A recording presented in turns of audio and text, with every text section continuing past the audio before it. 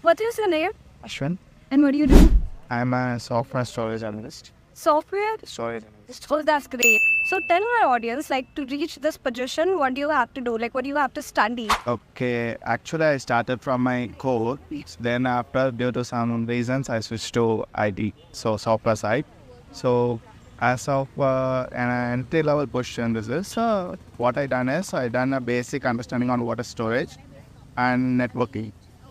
So based on that, I got selected to one of the IT MNC. So I just don't want to disclose their name. So this is how I completed the Position. Great. So are you satisfied with your job or you are still looking for something greater? Yes, no one is satisfied in their current position, right? So I'm looking for better opportunities. So I'm learning my career. See. So someone fresher trying to be at your position, what the salary expectation they can?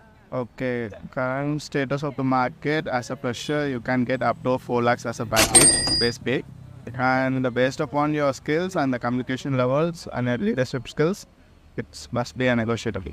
So you can expect up to 5.5 as an entry line. Yep. Okay, that's for entry level. That's great. Okay, it's the last question. Like, what is that one thing you want to tell the students who are actually looking out for jobs? Okay, for my experience, I can give it as a fresher.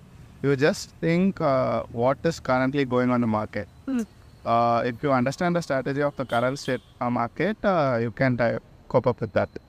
Okay, thank you. Thank you.